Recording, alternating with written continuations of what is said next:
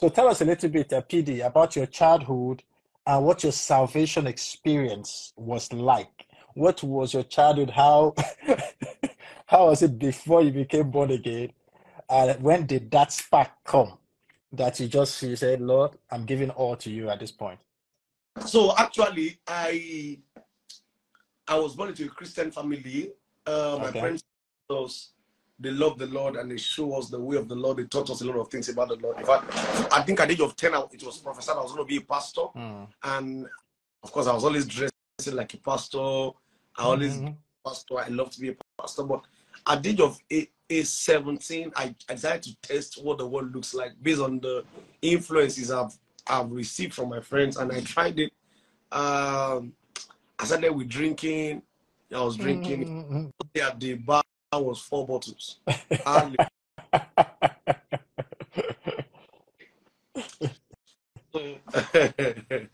I was drinking. I tried it.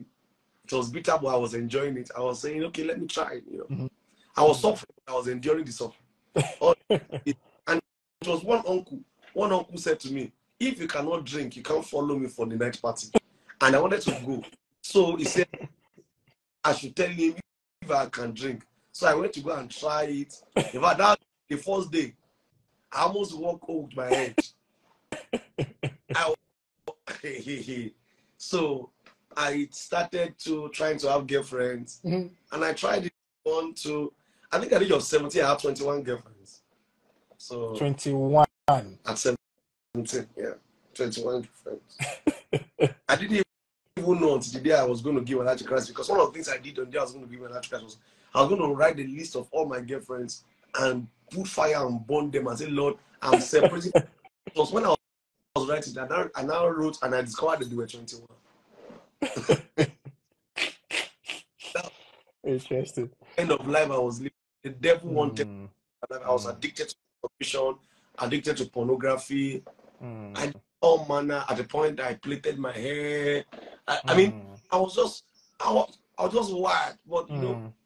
but at the age of 18, God came for me. Amen. Walked into my room. A March in 2009. He Mm, said, how long continue your mess? That was the word. How mm, long continue your mess? And I broke down in tears. I was tired of my sinful life. I had to call my mm, pastor.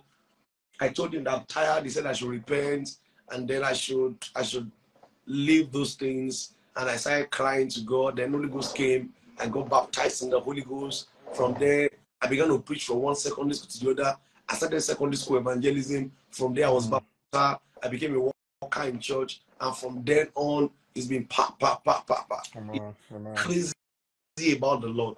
Once in a while, Amen. I go back into masturbation because of addiction. But Mm, after I eventually overcame that addiction, and it's been from one level of glory to another level.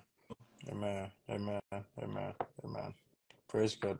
Your story is a very interesting one, and I think sharing some of these realities of the struggles that were gives a lot of encouragement to anyone that may be going through such a challenge, that is still carrying a mantle upon his head.